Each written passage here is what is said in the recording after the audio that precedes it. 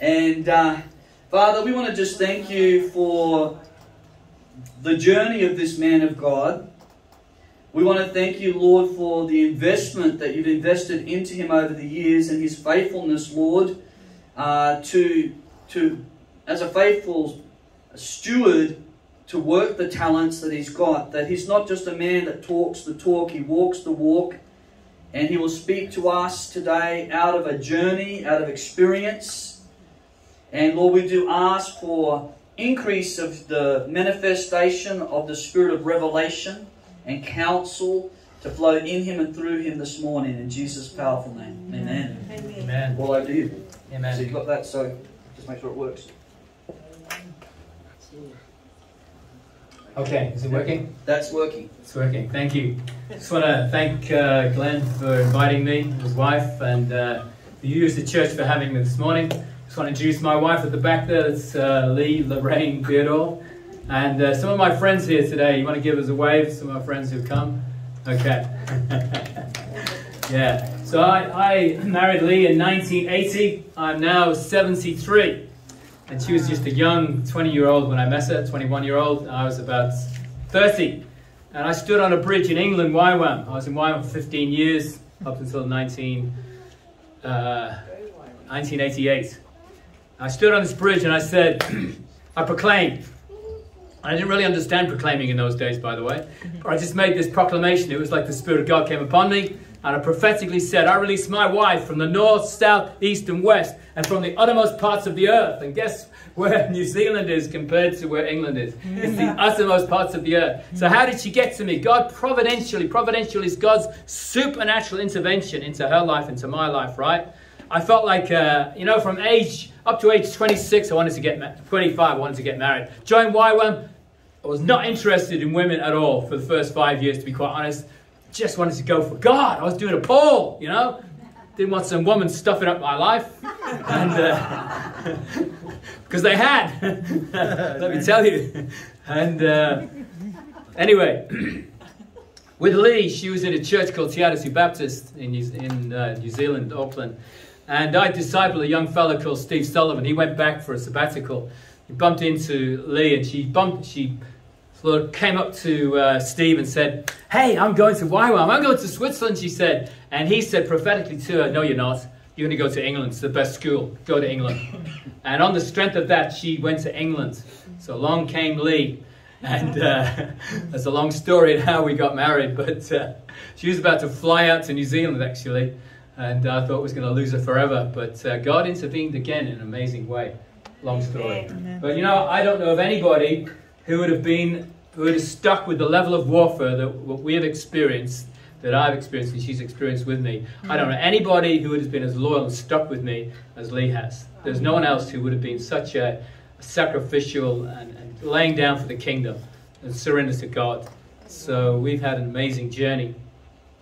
So just a couple of things, prophetic words over you as a church. Where's my Bible gone? There it is. I've got Psalm 28 for you. Do with another thing, couldn't I? Psalm 28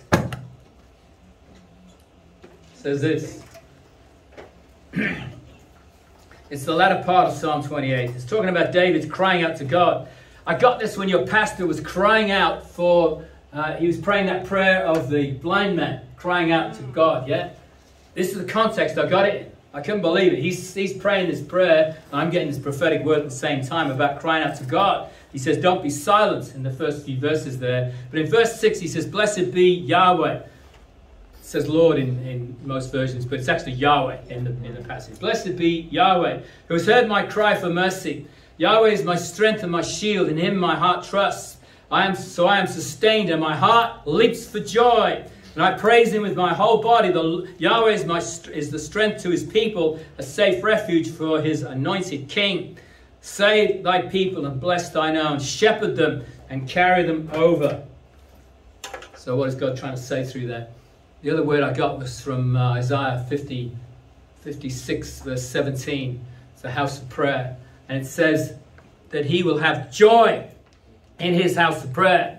The only way you can have joy in the house of prayer is if you get answered prayer. Yes? God wants to answer your prayers. He's heard your cry. Not only has he heard your cry, but he will answer it. You know, for a whole year, I was in pain and agony with a back, which I sort of traumatized in Africa, in Ethiopia. And I was miserable for a whole year. And I was sat on the throne. You know what I'm talking about? I'm talking about sat on the throne. Most people say you shouldn't pray in those places, but I do. I pray anywhere. And I'm just talking to God. And it's after a year of absolute pain and agony. It was like an electric bolt in my back, just paralyzing me. And I just meditating on how, you know, you cry out to Abba Father in Romans 8 verse 14. It talks about crying out to Abba Father. It said, I cry out to you, my Abba Father. You're my Abba Father. I cry out to you. And then I just felt this prophetic word come into my spirit. A rhema of God, living word said this. And he not only hears my cry, but he answers my cry. Amen. I never felt a thing. Never felt any power, no electric, you know, light things going on, nothing. I got up the next morning. Usually I'd get up with a cane and I'd hobble around and I'd just about get to the toilet without being in pain. I was just in pain. From that day onwards, no pain, nothing. I was healed, absolutely healed in my back. It's amazing. He hears your cry. Not only does he hear your cry, but he answers your cry. So God is saying to you as a church, he wants to answer your cry. Why? Because you're a church who knows how to lift a banner. This is what he's saying to you. What is a banner? A banner is basically a flag of identity. It's to do with God's names. Your identity is in his names. Yeah. And the first mention of the banner is Yahweh Nissi, isn't it? Yes. The Lord is your banner. What's that about? It's about God rallying to you with angelic assignments. Because you have stood and proclaimed his name for a long time now, that he's going to rally to you with angelic assignments. What he wants you to do is to get some more. He wants to give you wisdom for strategies on the ground. You've got the strategies in the air for sure. But I'm not saying you haven't got any strategy on the ground, but he wants to enlighten you, give you the spirit of wisdom and enlightenment to do with strategies on the ground. Okay, that's to you as a church. For your pastor over here and his wife. Bro, you know, prophecy, you have to wage warfare with prophecy. It's a revelation about the will of God, but the will of God has to be fought for. You understand that? Yeah. Satan resists the will of God, but he's not going to be able to resist this one. Okay, so the prophecy over you, bro, is this. For a long time now, you've been like a womb of prayer. It's like you've been in the womb in terms of prayer and intercessory warfare. It's been a long journey for you inside that womb. And he's spoken to me. He's not had many openings in this nation. But what I saw, that you're in the birth canal at this point, bro. There's an enlarging coming. And that you're going to break through. And in your breakthroughs, you're a prophet to the nations. You are a prophet to this nation. You're a prophet to the nations. You know that, don't you? Yep. Okay, he knows that. And that God's saying that, you know, it says, cursed is he. The Lord says, cursed is he who removes his neighbor's pegs. And this is not to do with you, because the enemy hasn't, he's sort of put you in a narrow place. But it's like you're in that birth canal, about to be birthed into something new. A breakthrough into this nation, and a breakthrough into the nations. But you need others to stand with you, to push with you, to push back the enemy. Not to do with, it's more to do with this nation. It's pushing back the enemy to do with the boundary pegs. Satan has moved the boundary pegs of this nation. It says, cursed is he who removes your boundary pegs, or your boundary stones is what the Jews had, right? But we don't understand stones, we understand pegs, don't we? Okay? You need to push, you need to invite God to push. So your pastor knows how to do that, but God is really saying, hey man, you know, and I'm willing to get with you on this one. Lord, I want to proclaim over this man of God, Lord God, a breakthrough, that you are Yahweh of the breakthrough, that you will push with him, to push back the enemy to the boundary pegs of his inheritance, not for his sake, but for the sake of this nation, Lord God, to launch this nation into a kingdom breakthrough, to understand intercessory warfare prayer like they've never understood it, to see a breakthrough in this nation. I proclaim that, Lord, that time is coming, and soon, Lord, we say, Lord, bring it to pass. Bring it to pass in your name. Hallelujah. Amen. Okay. When did COVID start? Was it the year 2020? Was it 2020? Okay. Sorry, I'm getting in the way of that. 2019, right at the very end. In China. 2019, right. So it's about 20. It was January 2020. I was declaring my trouble to God. You know, it's okay to declare your trouble. Yeah. Israel murmured, but that's different. They were slandering God's character when they murmured. They were saying, you brought us into the wilderness to kill us. They had abandonment trauma. They never came into sonship. So it's okay. You're meant to. It's healthy to declare your trouble to God. David did this all the time. So I'm declaring my trouble, right? I'm saying, hey, God, you know, what I've got, I feel like what I've got, the church needs, but it doesn't want. I don't know if you felt like that, Glenn. Yeah. You felt like that sometimes? And I was getting this. I've been sat on some amazing paradigm-shifting revelations to look at life and the kingdom through different lenses. And I said, I'm really discouraged, Lord. Do you know what? He gave me 2 songs. 2 songs. He says he will sing over you songs of deliverance. Do you know that? Psalm 32, verse 7, I think it is. And I got this first song. And I don't go around singing this song all the time. It was, the times they are a-changing. Bob Dylan. Do you remember Bob Dylan? Anybody remember Bob Dylan? No, you don't remember Bob Dylan? Okay. That goes back to about 1960, that song. Do you remember Bob Dylan, bro? I wasn't even. He wasn't even born then. He wasn't even born then. He remembers Bob Dylan. Okay, that's a song about the times that are changing. The 60s is when the times did change, by the way. Yes. It became, that's when the rebellion started. Yeah. And the downfall. That's when witchcraft started to come in through rebellion anyway. So that was the first song. Now I didn't know COVID was coming then. Right? So God's saying, hey, it's going to change, Alan. They're going to want what you've got.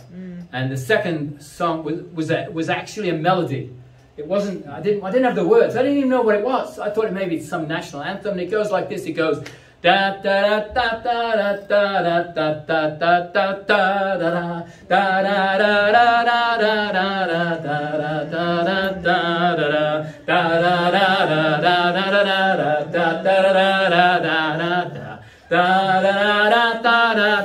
Do you know what that song is? Do you know what it is? I've heard it. It's Ode to Joy. Ode to Joy. Ode to Joy. And there's a hymn written by a guy who wasn't the original, you know, melody. He didn't stop the melody. It's written by a hymn, and it goes, joyful, joyful, we adore you, God of glory, God of might. So what was God saying to me? Get joyful, Alan. Get joyful, because they are gonna need what you want. Yeah. And this is a manifestation of that. I've been hidden in God's quiver for a very long time. Ever since I had a brain tumor in 1990. This was first discovered in 1998, October 1998. We've been through, Lee and I have been through a massive journey of suffering. Wherever there's suffering, there's glory. Amen. Now, I tell you, we have a glory in our spirit, that we carry a glory. Anyway, those are the 2 songs. And then I get a strange word. I felt the Lord say to me prophetically, I want to come with a surge of my power. And I'm thinking, what does that mean, God? What's that look like? You know, how do we get that surge of power? So I felt him say, go and ask an electrician. So I asked this electrician, what's a surge of power? How do you get surge of power? He says, it's a lightning strike. You get a lightning strike. So I still wasn't any wiser as to how we're going to do this, right? And I keep meditating on Psalm 45, verse 4 and 5. It talks about how Yahweh rides through the heavens. You know that God rides through the heavens on angels to break through into our realm with assignments, right, from heaven. And it says he rides for truth, humility, and justice. That's his core values of the kingdom. And then it says he comes with a sword. I know what the sword's about. I knew that. Then he comes with awesome deeds of his right hand, blessing. I knew what that was about. And then it says arrows. I'm thinking, I've got a clue what that is, Lord. What are these arrows? You know, it took me a massive journey for that one. I finally came against Psalm 18 in my meditations. And it talks about it in verse 14 and 15. It talks about these arrows of lightning. And it talks about God coming with a rebuke against the enemy. And about an Exodus-type experience for David. And Exodus-type experience is God making a way where there's no way. He made a way for David. He broke a militant witchcraft assignment.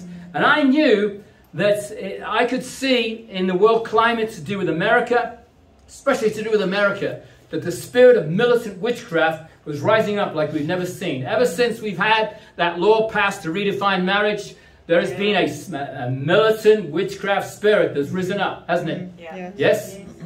And Antichrist comes with it. Yeah.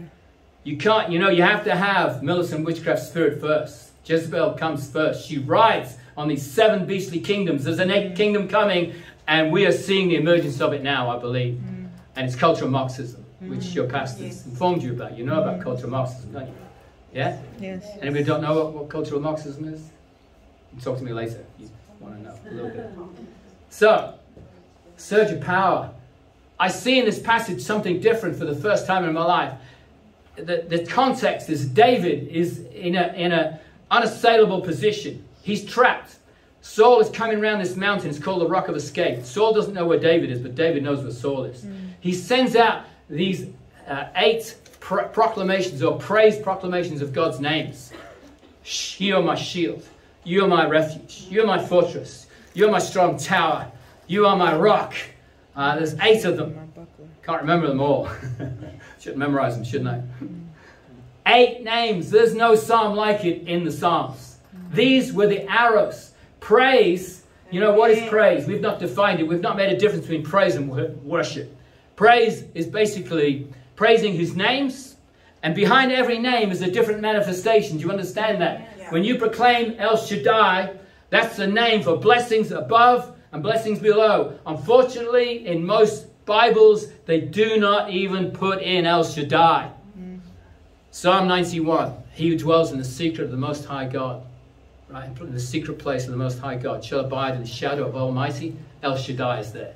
In other words, if you want to know the blessings of God on earth, you got to get in touch with the Most High God who's going to overrule the enemy for your life.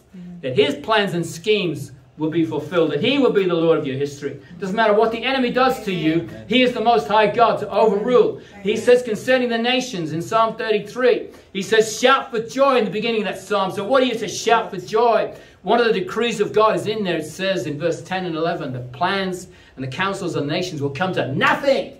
All what Biden is doing in America, all this cultural Marxism, it's going to come to nothing in the end, I'll tell you now. Because God has his decree. And his decree is going to reach every tribe and every tongue and every nation. And I tell you, in the latter part, the last 3.5 year history where the church thinks it's gone and is saying that it's going to be raptured, that's the time when God's going to do his best work.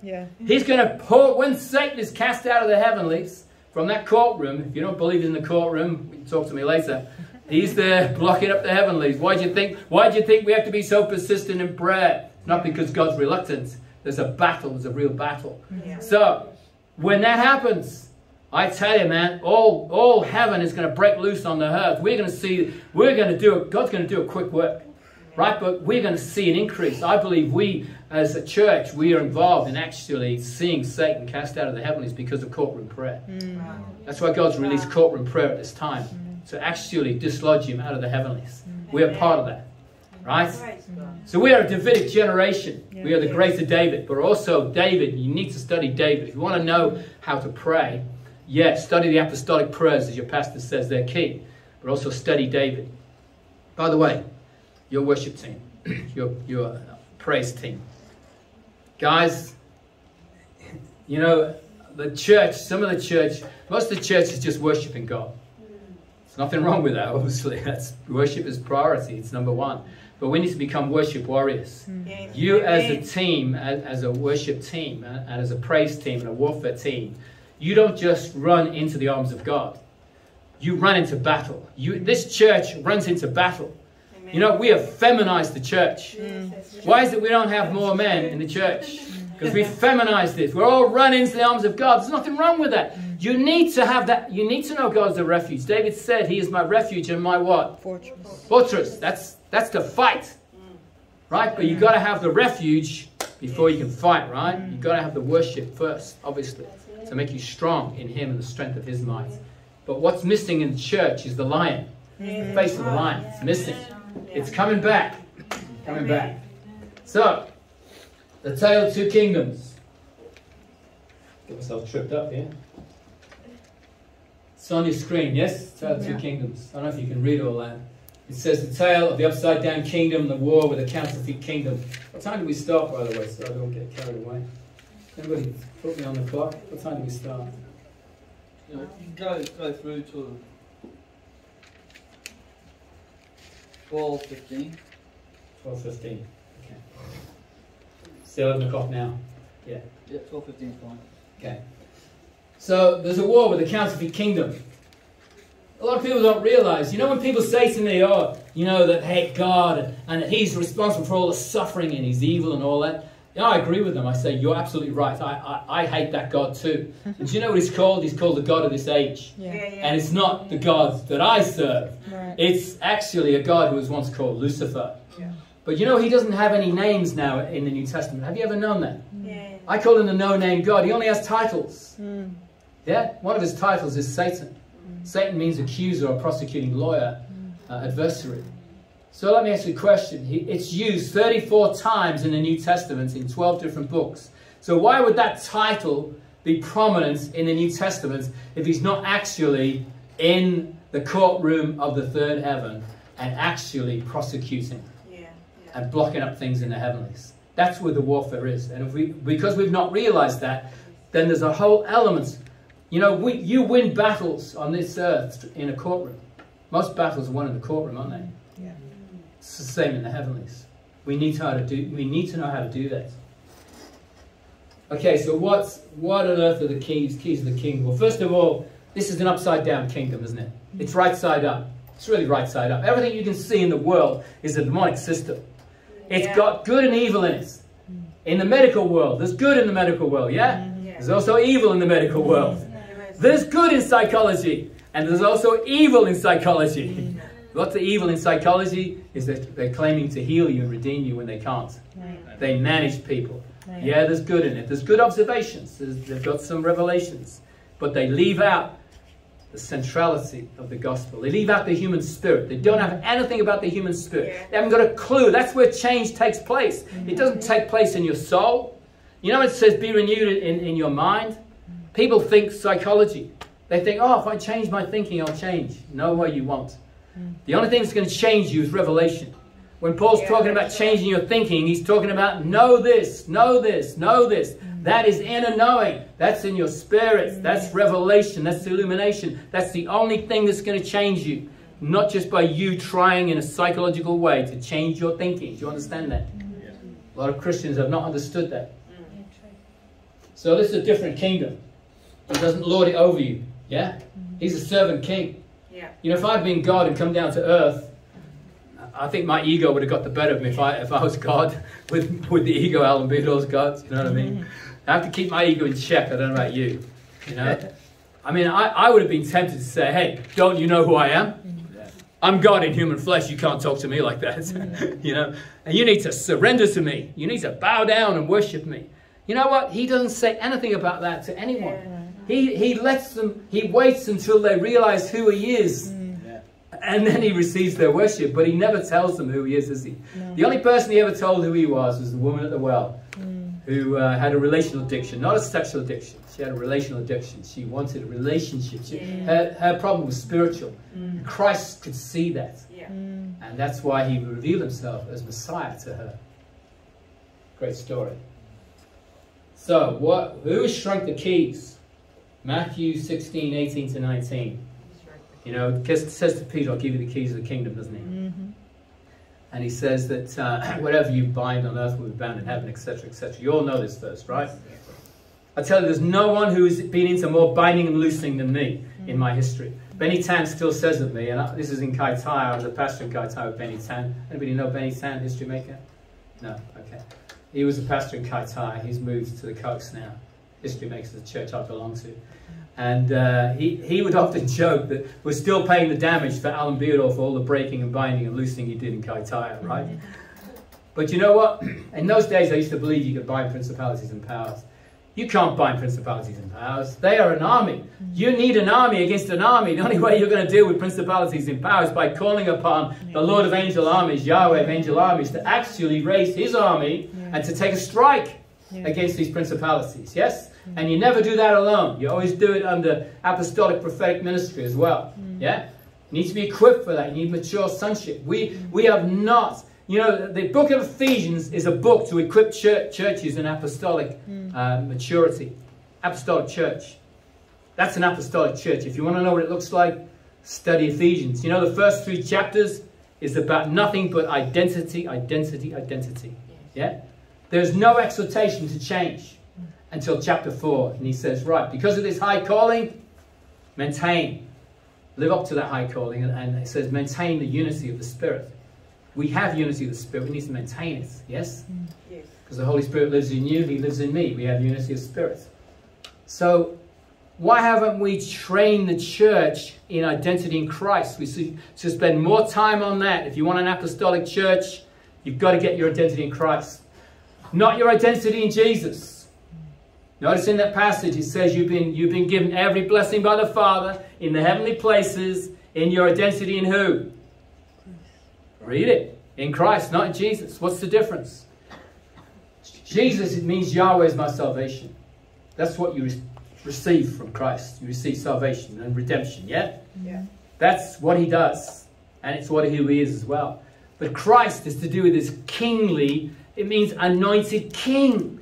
In other words, if you get your identity in the anointed king, then guess what? You start to become a king. You don't want to be princess warriors, girls. Forget about being princess warriors. That's flipping queen of heaven. That's witchcraft, right? Yeah. You want to be kings, right? Yeah. In Christ, I'm not talking about gender neutrality, by the way, but in terms of status, there's no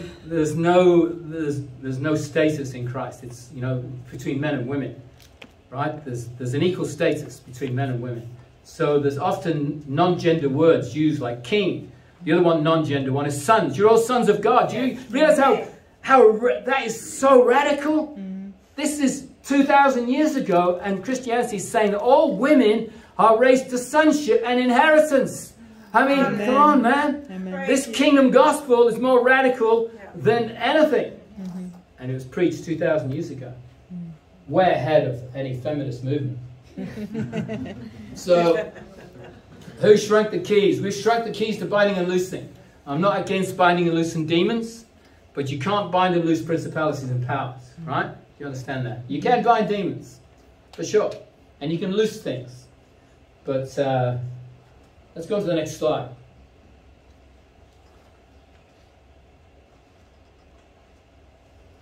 So what is the gospel of the kingdom?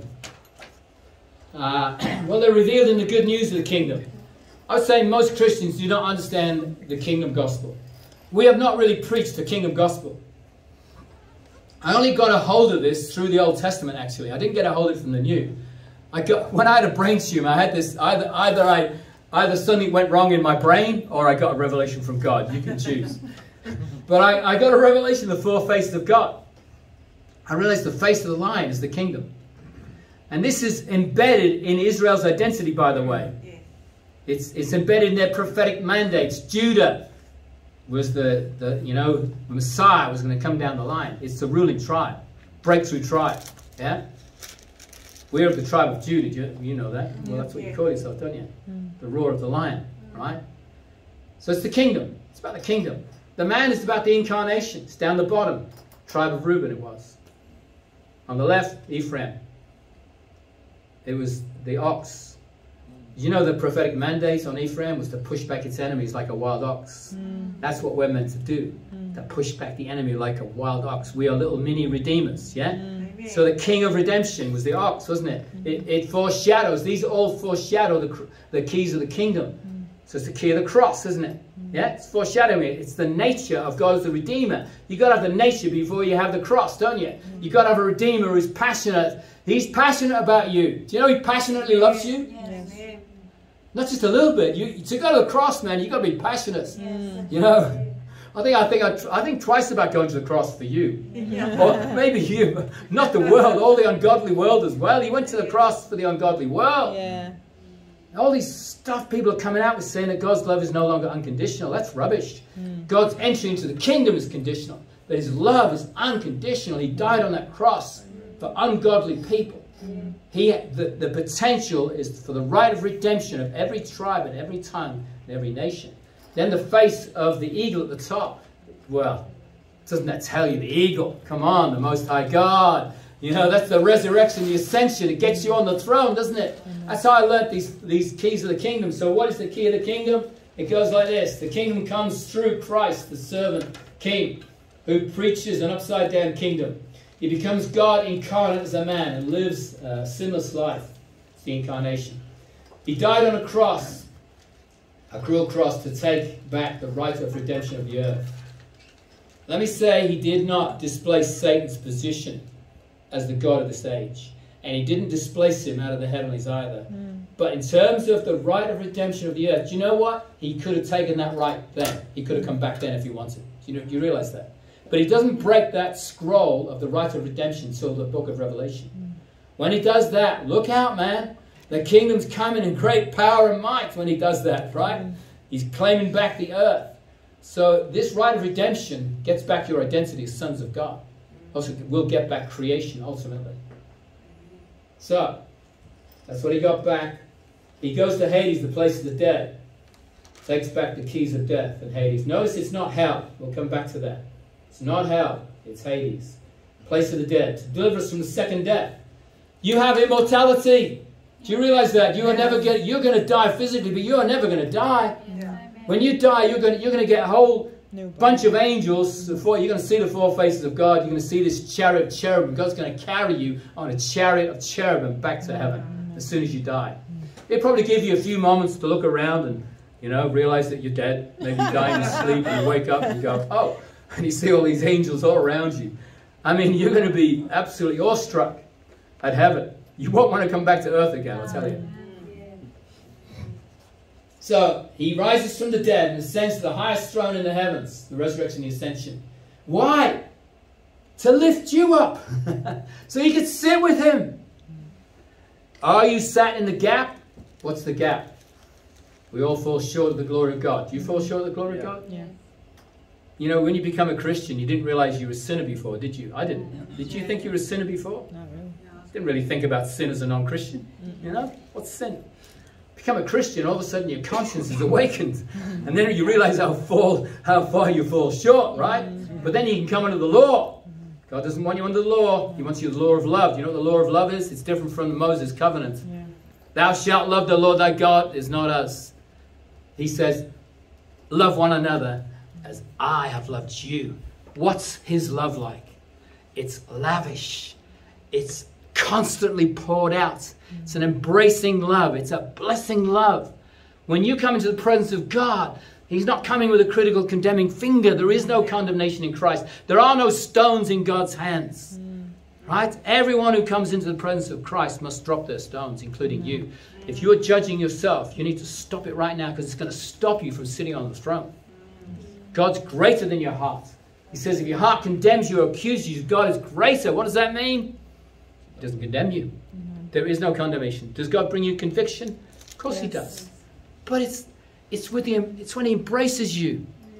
It's when you're in his arms and being held in his arms that he will speak to you. And it will be such a hope-filled conviction that will give you a way out and give you hope that, hey, I can overcome this. Not a condemning, shaming thing. You need to get rid of shame. It's not from God. Deal with that later. Okay, this is a simplified version. Okay, in case you looked at that one and think, oh, I don't really understand that. Well, I hope it's a simplified. But you can simplify this again if you want. If you want to remember what the gospel is. So the kingdom comes by the man Christ, who lives a sinless life, dies on the cross to redeem us and the earth, and takes the keys of death and Hades to deliver us from the second death, and is raised from the dead and ascends to the highest throne. Okay. There's a mistranslation in the King James. There's a couple of mistranslations. Now, I'm not against the King James, except it's a very poetic version, apart from the these and the thous, which, very hard to... We don't talk like that. That's Old English, isn't it? We don't talk like that today. So in the King James Version, it says that he, concerning the keys, it talks about the gates of hell shall not prevail against us. Now, it's the gates of Hades. It's not hell. How many of you know that Satan hasn't got any government in hell? He has got no government. The gates are about government. He has no government in hell, right? Do you understand that? No way. He's in there to be punished, not to have any government, okay? So, where does he have his gates? Well, he doesn't have his gates in Hades either anymore. Why? Because Christ went in there and he took the keys of the second death, the gates of Hades. He took it away from him. And when he was in there, he made a proclamation to Noah's generation. Do you know what Noah's generation was about? the sons of God, the rebel gods, left their first estate, their boundaries, and they had sex with women. So literally there was half angels and half men. That's where all the giants came from. That's where all the Nephilim came from. The Nephilim came through Ham, and Ham produced the Canaanites. They were so evil that God said, I have to destroy every one of you, including the women and the children and all the animals. Why? Because they had the seed of Nephilim in them. Wow. God could not afford that seed to get into the earth. It would have destroyed the earth. That's why he destroyed all the people, by the way. God's not into destroying people. But when it says the imagination, after these had sex, you know, the rebel gods had sex, left heaven. After they had sex, it says the imagination of man's heart was evil continually. When that happens, there's no room for redemption, is there? So he went in there and says, you know, I used to think that he'd preach to people and gave them a second chance. So I used to preach like that. I've had a lot of heresies I've had to unwind. I'm glad I'm 74 now. I'm writing my books when I've unwound a lot of my rubbish that I had. But I now know that what that was about. In the Greek, it's proclamation. It's not preaching. It's a proclamation. He got in their face and said, see, you tried to pollute the seed. He was trying to pollute the seed of Messiah because he knew Genesis 3:15, the declaration of war, that what? He would what? He would bite your heel and you would crush his head. They knew that prophecy. They knew about the seed of Messiah coming. And those rebel gods were trying to block it and poison the seed, weren't they? That's why God had to destroy the Nephilim. Do you understand that? That's not a mean, nasty God. That is a gracious God who's concerned about the redemption of the planets. That's what everything God does is out of love. Do you understand that? Even his judgment there. So he got in their face and said, see, I'm here. I'm the Messiah. I got you. You tried to sabotage and derail me, but I got you. It's a real proclamation of victory, wasn't it? So yeah, we're meant to get excited about we're delivered from the second death and this triumph of God, yeah? But is that warfare? Well, I guess it can be if you proclaim the triumph of the cross over the enemy, yeah. But you know what? Do you know where his throne really is? Psalm 94, verse 20 is where his throne is. So his throne is not in Hades. Do you understand that? We're not doing warfare against Hades. Do you understand that? Why would you do warfare against Hades? The warfare's ended there. He's delivered us from death, from the second death. Why would you warfare concerning Hades? There's no warfare there. Yeah, there's a celebration there. You're not in agreement with that one. Anybody not in agreement with that one? Think still the warfare's in Hades? Have a think about it. So this is where the warfare is. Psalm 94, verse 20.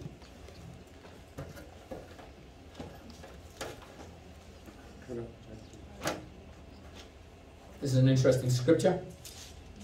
Came across this one recent times when I started studying more deeply on iniquity.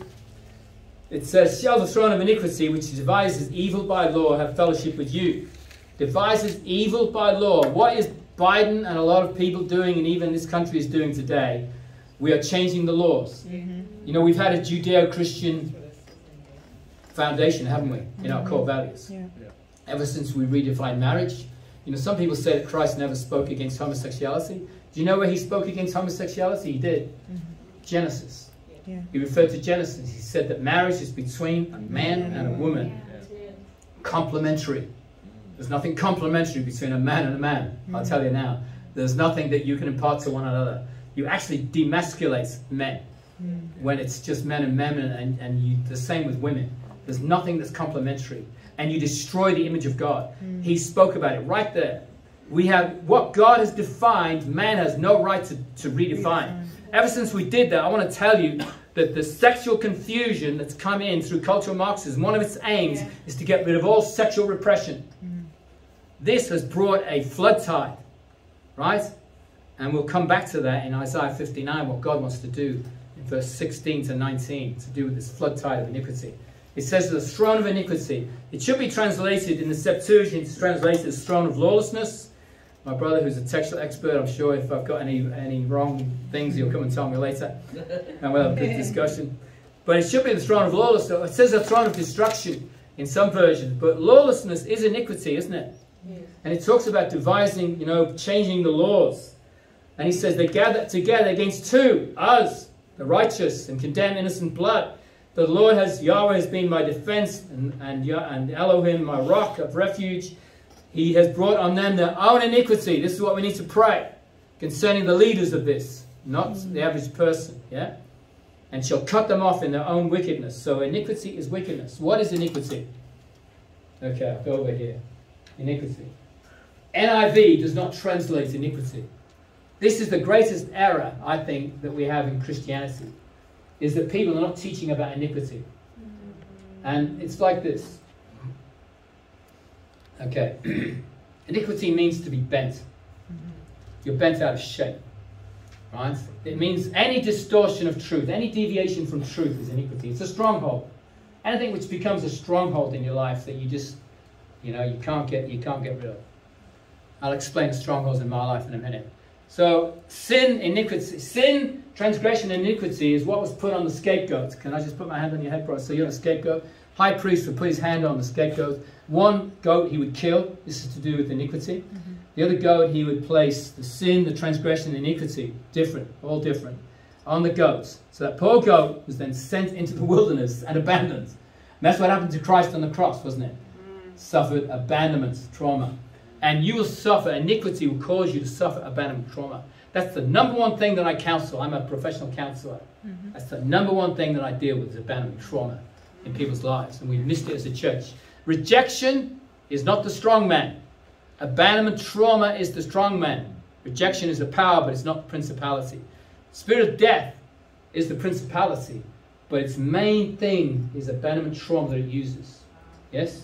Abandonment, trauma is when you're on your own. You just feel totally alone. No glue of love from childhood, often. Toxic parenting. So, hamartia in the Greek in the New Testament means to shoot an arrow, shoot an arrow at a target and you fall short. So everyone falls short of the glory of God, the character of God, and the purpose of God, right? Falling short. It says in Isaiah 59 verse 1, your iniquities have separated you from your God. Sin will not separate you from God. If sin separates you from God, then you're finished. Yeah? It's iniquity causes that separation, right? And then it goes on, transgression. Transgression is to step across a boundary. So if I shoot an arrow into your foot, I'm using the illustrations of the arrow, right? An arrow into your foot. And you go, hey, man, that really hurt. Don't do that. And you say, don't do that again. And I go, shoot an arrow into your foot again. I've already stepped across a boundary, but when you say no, and I don't respect your no, then, well, it can start to turn into iniquity. But it's transgression at that point. If I keep practicing it, it becomes iniquity. Practice is what causes iniquity. So doing it more than once or twice, yeah? If I keep doing it, it becomes iniquity.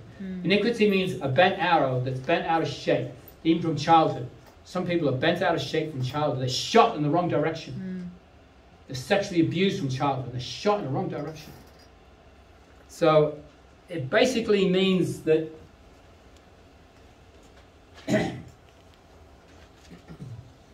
the way that you see life is twisted, even about yourself.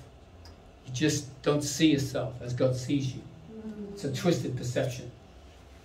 So in my life, did I have iniquity in my life? Of course I did. Do you have iniquity in your life? Probably. It doesn't mean you're separated from God because you're in Christ, right? But iniquity not dealt with, like if it's broadband across your life, then obviously it's for the unbeliever, that's what separates them.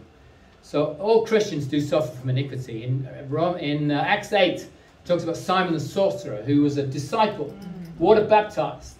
And Peter rebukes him because he's wanting to pay money to see the power of God, right? Peter rebukes him and says, your money perish with you. And he says, you are bound in the poison of bitterness. You are bound in iniquity. Right? So it's possible. Is it possible to have Christians have iniquity? Yeah. Strongholds? Yes. Okay. Good. Glad we're agreed on that one. So, what was my iniquity? I've had a few areas to overthrow, obviously, right? I mean, at age 13, my dad comes down and tells me that he's going to leave my mum.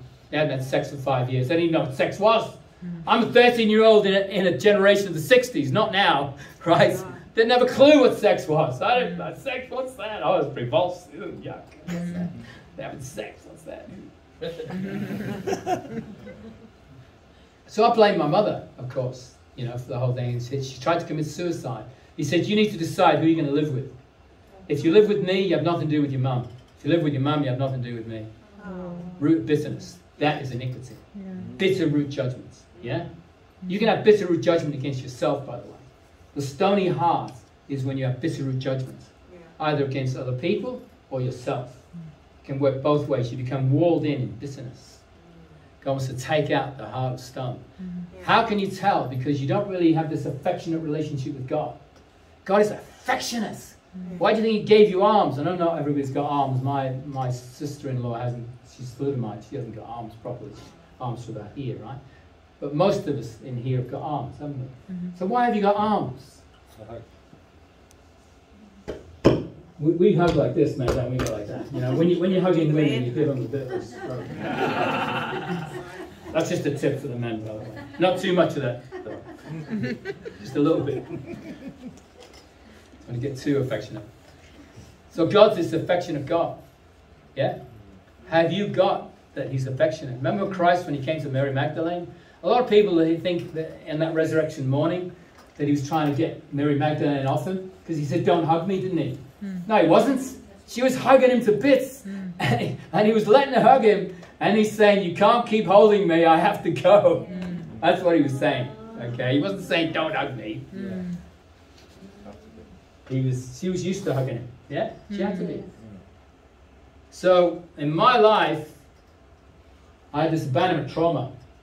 I had a few things going. But one of the things I had is down my line, there's iniquity down my line. So what is it? It's blood guilt. My grandfather committed suicide. He went into a slurry pit. You know what a slurry pit is? It's like coal dust. It's liquid coal dust. Liquid coal. Black stuff. Just went into it and killed himself. He cursed his identity by doing that. He cursed himself as being worthless. That's what I was struggling with. I felt worthless. I felt not good enough. Sometimes I felt not good enough. Sometimes I felt worthless. It's called shame. And sometimes it's toxic. And I experienced it like that. I had this voice inside my head, which is in my conscience, which was continually accusing me and saying that I was a failure. Every time I'd fail, I didn't just fail, I actually felt a failure in my identity. Yeah? I struggled against that. I was struggling against an ancestral spirit of blood guilt. I want to tell you, there are certain iniquities which has the death penalty. Not in the New Testament, but in the Old. But the spirit of death is attached to these types of iniquities. I know this from counseling people at the coalface for the last 20 years or more as a professional, right? So I know what I'm talking about. Is this iniquity factor and shame and abandonment that comes into people's spirits. So I had this identity issue. How did I get rid of it? I confessed the iniquity. And I broke the curse. The curse needs to be broken as well. There's a curse, a failure. I was self-imposed curse. I was agreeing with it. I didn't know it was there, but I had agreement with it. You have to break the agreement with this thing, right? Because I'd unzipped the iniquity, basically. Sometimes you don't unzip every iniquity that's down your line. It's like software. It's in there, but you have to download it. So I agreed with this thing that I was a failure. And it dogged me for a long time. I didn't commit suicide. I had a stress breakdown. I didn't why one. I needed one to have a holiday. But I had a stress breakdown when I was about 38. Anybody ever had a stress breakdown? Okay. If you know what that's like, it's like a black brain. You look at the wall and you have obsessive compulsive thinking. You know, I'm glad that I had a stress breakdown. Do you know why? Because I can counsel people with depression now. I hadn't got a clue about depression before then. My brain chemistry had changed. Brain chemistry is your serotonin. Your serotonin is your good feel. You know, I feel good. You lose that. It's gone, right? Yeah. And you have this black brain. You're obsessive compulsive.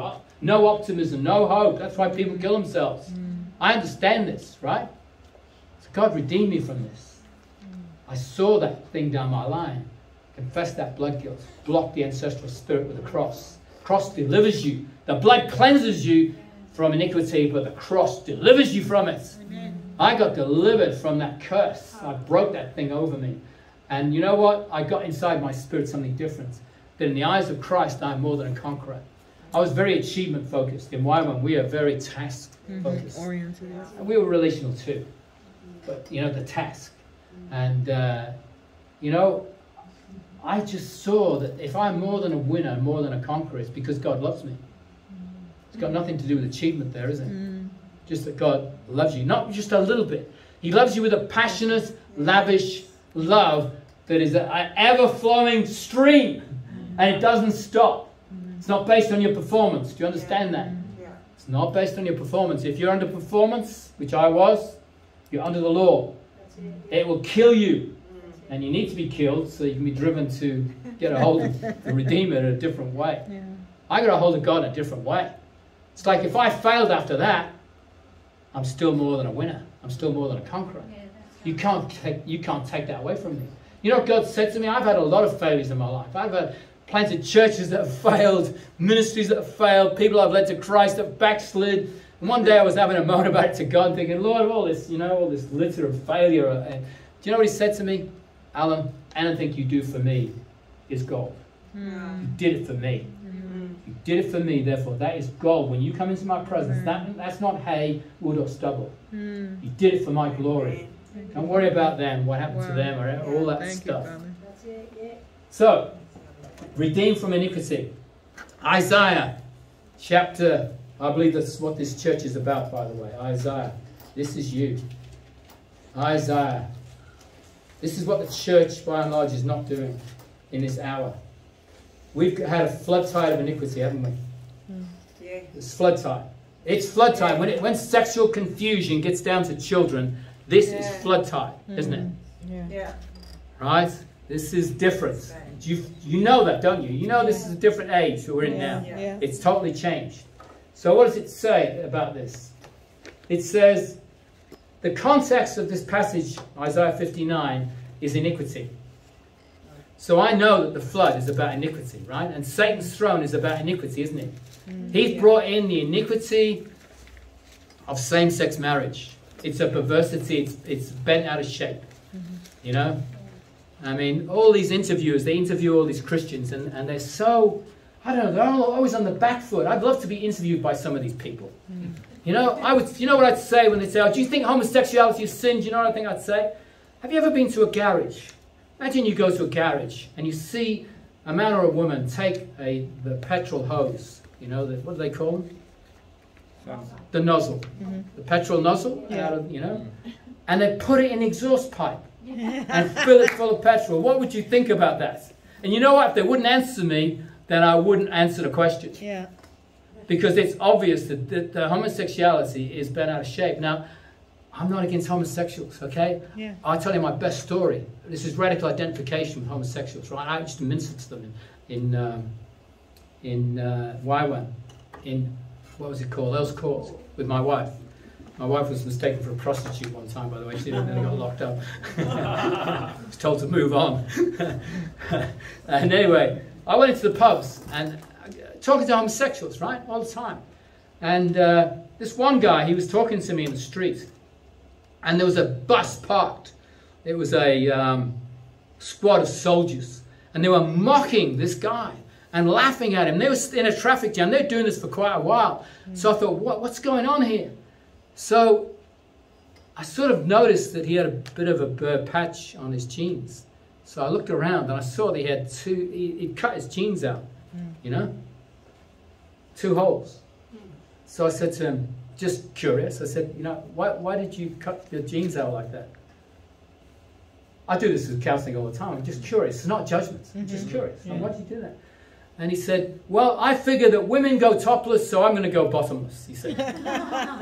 What are you going to say to that? That's like, there's no conversation after that, is there? So what did I do? I'm in radical identification with this guy, which is what Christ is about. Yeah. I'm not condemning him. I don't condemn homosexuals. I've counseled a lot of them. You know, I'm not in condemnation of them at all. Neither is Christ. So I said, can I pray for you? He said, yeah. So I laid hands upon him. You know, I do that in evangelism all the time. Because once I'm praying for somebody, they've surrendered to the anointing. The Holy Spirit's going to come. Doesn't matter, you know, it will come. It came upon him. He was touched by that. He told me the next night that he's starting to get a revulsion against this. Holy Spirit come upon him. I didn't see him again, so I don't know what happened to him. But Christ is radically identified. you know, we're in a generation where now they've made it into an identity, so you can't speak against it. In the past, you were able to love the person but not agree with the behavior. Now, cultural Marxism says you can't do that. Identity politics. It's stopping us. So anyway, it says in Isaiah chapter 59, context of iniquity, it says, where truth is fallen in the street. This is where we're at now, isn't it? Verse 14, justice is turned back. Wherever there's iniquity, there's a lack of truth, there's injustice. It says in verse 16, he saw there was no man and wondered there was no intercessor. Therefore his own arm brought salvation for him, his own righteousness sustained him. Right? He put on the armor of God, basically. He talks about, verse 18, he's going to bring recompense. That means, avenging against your enemies. We need to ask God to bring vengeance upon the principalities and powers. And verse 19 says that, so shall they fear the name of Yahweh from the west, and his glory from the rising of the sun. When the enemy comes in like a flood, the Spirit of the Lord will lift up a standard against him. In the NIV, it says that he comes like a pent-up flood, which the breath of God drives. Is that pretty accurate or not? That one? I'll take your word for it. It's got a mixture of things in this passage. The standard it can be translated as standard. It can be translated as the Spirit of Yahweh as well. But if it's a standard, and I believe it is here, then it's God's names, isn't it? Yeah? It's not raising the standard to do with morality. It's to do with God rising up with a battle standard against it. And it says he pushes back the enemy here, right? The Spirit of the Lord will lift up a standard against him. The purpose of the stand was to push back the enemy. The most courageous person would have to have the standard or the flag, wouldn't they? Why was that? If you carry the flag, what's going to happen to you? Well, it's going to get shot at, aren't you? So don't worry that you get a bit of warfare if you're lifting up the standard. That's only going to make you stronger, by the way. Every attack, you have a right of counterattack against the enemy. It says he'll come against you one way, he'll flee seven. You have a right to plunder him. Whatever area he's plundered you, you have the right of counterattack from God. You need to ask him to recompense against all that you've lost. You have the right to recompense, yes? So in this passage, there's a flood of God's Spirit. God wants, if we don't actually invoke or call upon Yahweh of angel armies to actually cause this flood to arise, which is what you're doing, yeah? Then it's not going to happen, is it? God needs to be called upon to actually rise up. That's why David was always in the psalm saying, rise up, Lord, rise up. He will not rise up unless you invoke him to rise up. You understand that as a church, don't you? Yes. That's what you're doing. That's what you're doing here. This church is significant in pushing back the enemy for this generation. It's significant. Do you realize how significant you are? Wow. So God wants to have compassion upon you. According to Micah 7:18, he says he has compassion upon you and wants to subdue your iniquity. I believe the main iniquity that God wants to deal with this morning is shame. He wants to smash shame. Shame is a blockage to the glory of God. It stops you experiencing the manifest glory of God. Okay. These are the keys of the kingdom. These are what they unlock. I'm not only going to do one this morning. I'm not even going to do one, I don't think. I think I might just get into opening up. The key of the kingdom unlocks his reign on earth. Yeah? The key of the incarnation unlocks access to the throne. It's through righteousness. Yeah? The key of his cross unlocks redemption. The key of the resurrection and the ascension unlocks his glory. But what is the revelation that we need to connect and utilize these keys is the question. So we go to the first one. What we need to unlock it is a revelation of authority in Christ's name and to enforce the will of God. So in Matthew 28, verse 18, and I'll pick on the King James. Again, I hope you're not going to be offended with me if you're a King James only person. There's only a few things that are wrong with the King James, but this is one of them. It says, and it's because of Calvinism. Do you know what Calvinism is? Yeah. Calvinism believes that God has decreed everything. He's predestined everything. So it doesn't believe in a style of government. God has a government by decree, yes? I mean, otherwise, what's the difference between God being in charge of history and being in control of all history? Is there a difference? In the King James Version, it says that he has got all power in the heavenlies. Sorry, all power in heaven on earth. Is that true? If God's got all power in heaven and earth, then God is in control, right? But is that biblical? Does he have all power in heaven and earth? Is that a right translation? Well, it's a wrong translation. It says authority. It's the word exousia. There's a difference between the word exousia and the word dunamis. Dunamis means dynamite, dynamic power. The word that's used in this passage is not dunamis, it's exousia. It means legal authority. So when he's coming back, he's saying, I've given you legal authority. And he says, before the cross, he says to the disciples, I give you authority over all the power of the enemy. You see, Calvinism says there's no power battle. We've got a worshipping church at the moment who thinks that worship is warfare, which is not. And we do not have a warfare church. Why? Because of Calvinism. The virus of Calvinism is in Pentecostal churches. They don't think there's a power battle. So it's like, well, God's in control. I want you to try an experiment. How about you go to the local marketplace? There's a market around here, wherever people go, right? Go to a market. And you interview the non-Christians and say, just want to tell you that God is in control. Now, what do you think about it? If I was to say God is in control of everything that's going on, what would you say? What would they say? They would say, well, God must be a flipping monster, wouldn't they? Yeah. The place is in chaos. Satan is bringing chaos at the moment, isn't he? Yes, Leviathan, his beastly kingdom emerging, all the chaos. He's in charge of human history. How many of you have raised teenagers? Not too many. Were you in charge of your teenagers or in control of them? Hands up if you were in control of your teenagers. Why? You'd have to power abuse them. If you were in control of your teenagers, you have to power abuse them. In the heavenlies, God is called the Lamb of God, and he's got 7 horns. Do you know what that speaks of? Symbolism, 7 horns. If you had 7 horns, imagine you came into here with 7 horns today. What would it speak of? Do you know? Ultimate authority. It's a metaphor. Yeah, it's a symbolism. Okay, it's a metaphor. It means he's got perfect power. He's got 7 eyes as well. Isn't that crazy? Imagine if you saw somebody with 7 eyes and 7 horns. It'd freak you out, wouldn't it? He's got all power in the heavenlies. So do you know what we need to do? This is what the Lord showed me. We need to summon the power of God according to Psalm 68, verse 28. Summon the power of God. This is only in the NIV. NIV's got it right. Okay?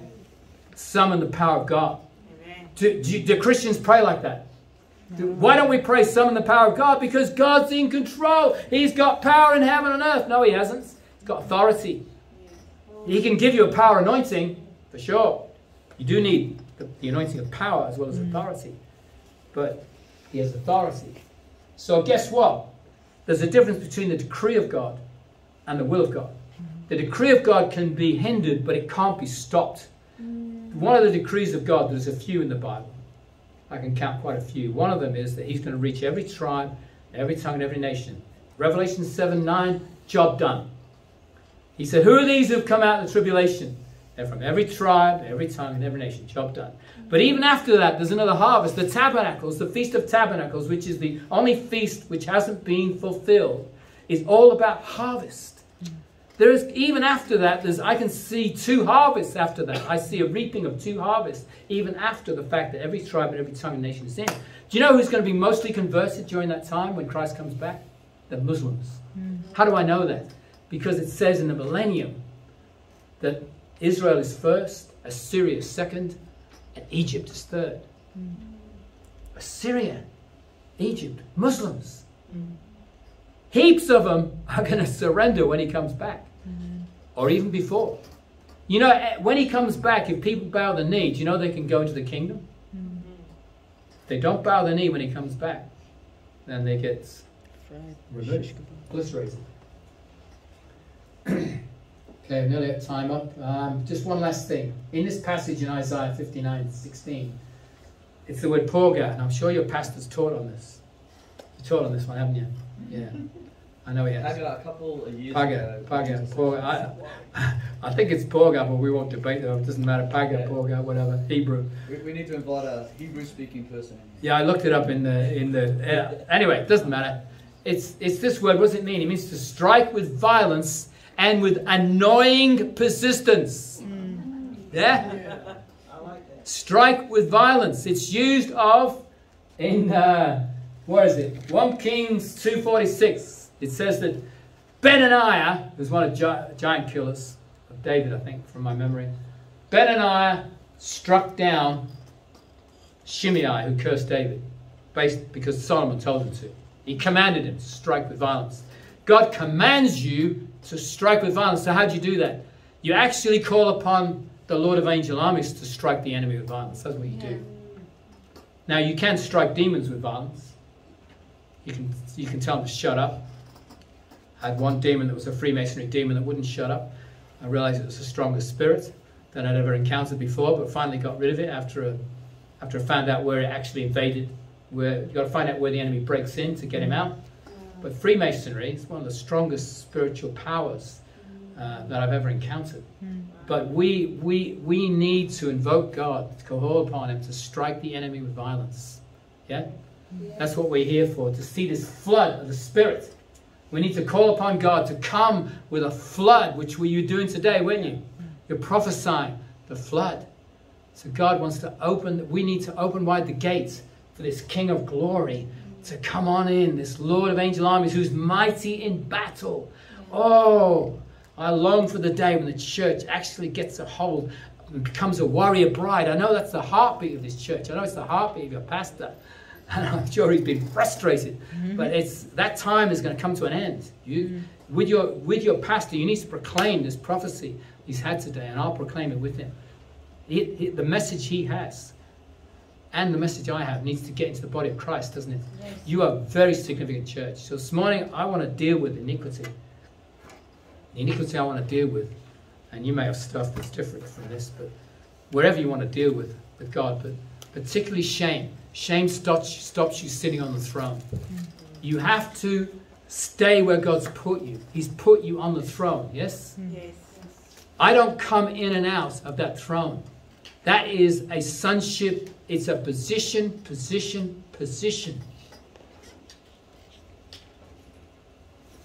Okay, I won't go any further because he told me 12:15. I've gone over already, so I'm transgressing. Sorry about that, bro.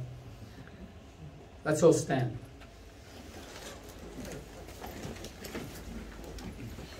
What do you normally do at this point? You can close it as you feel the Holy Spirit lead you. You can do what you feel.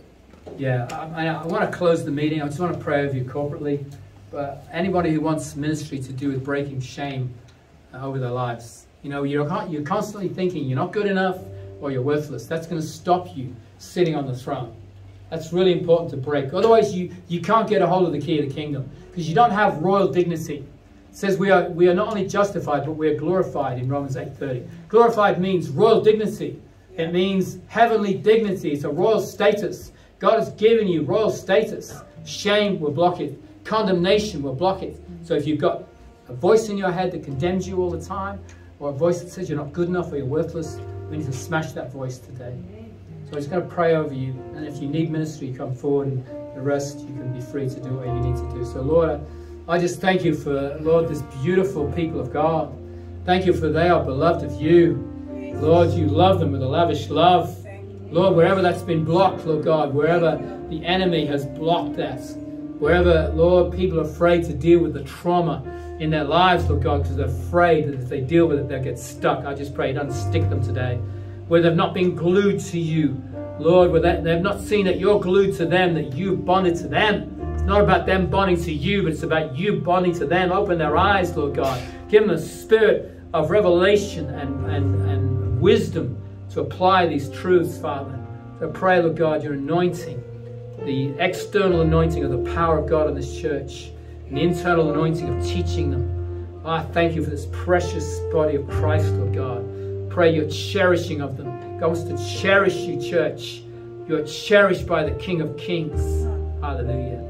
Thank you, Lord. Amen. Amen.